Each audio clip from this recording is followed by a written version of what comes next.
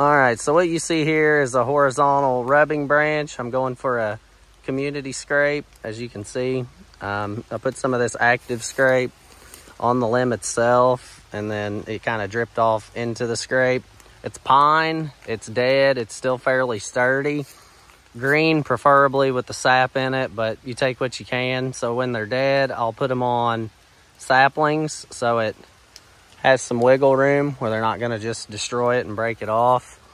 Paracord and paracord lashed. Got my camera right over there. And anyhow, a local guy showed me about this a few years ago, and it seems to be pretty good in early season. They mess with it some in like the late season, I've noticed. But anyhow, if you haven't done it, give it a try. It's good for getting pictures.